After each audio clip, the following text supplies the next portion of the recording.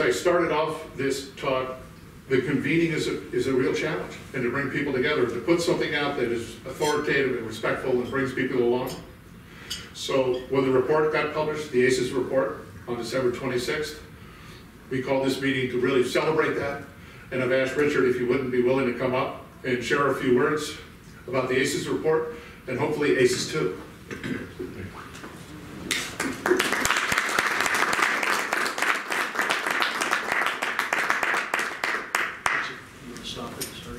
So I know that I'm standing between you and dinner, so we'll make sure I get on time. So the ACES group, it's the Advancing Contracting and Energy Storage. We've been working on this for a number of years. Essentially, the idea was everybody was really interested in energy storage. However, a lot of times people didn't know the questions to ask about what it is, so they were never comfortable, even if presented with all the right answers.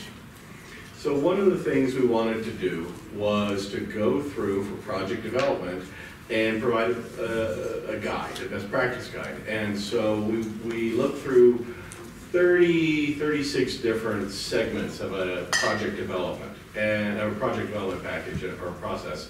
And we broke it up and we said, okay, you're gonna have, everybody's gonna write the same structure. Pretend you're writing it for somebody who doesn't know what you're talking about. So section 1, what is it? Section 2, you know, how is energy storage affecting this differently? And section 3 is, you know, are there any best practices, lessons learned that we've done so far? Section 4 is, we are in no way remotely close to being complete with this thing. So here's an entire page of other resources to go read about, because this thing is going to keep going. We were able to pull together 70 different organizations, trade associations, companies, non-government groups, and government groups, and we wrote up a 317-page report. It's publicly available. It's floating around as much as we can. The orange button is put it on their website.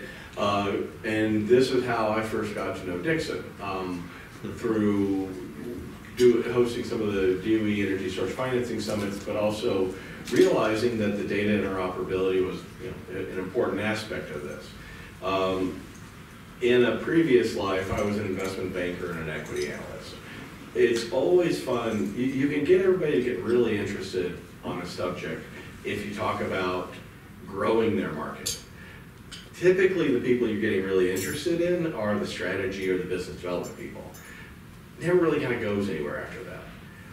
Talking to Dixon, I was realizing that if you really want to sell something, get the accountants interested. So figuring out how to save people money in what they're doing is really what happens. So the ACES program and the getting standards on data communication, yes, it'll help grow the market, but really you're going to reduce the transaction costs, and you're also going to increase the security of those transactions.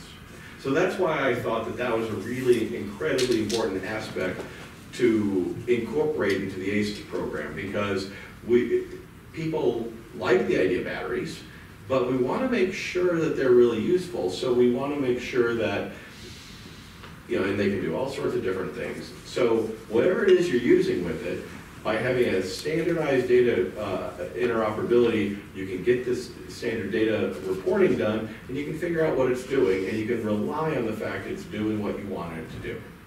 So we've been able to publish it. And Dixon had mentioned ACES 2, and what we're trying to do now is sort of put into work what we wanted to do. So ACES 1 was a best practice guide. ACES 2 is trying to figure out how do we actually provide people these tools, knowing full well that the market is rapidly evolving. Frankly, I worked on ACES 2 with Bob Fleischman and a couple other people for a year or two trying to get it up and running and everything else.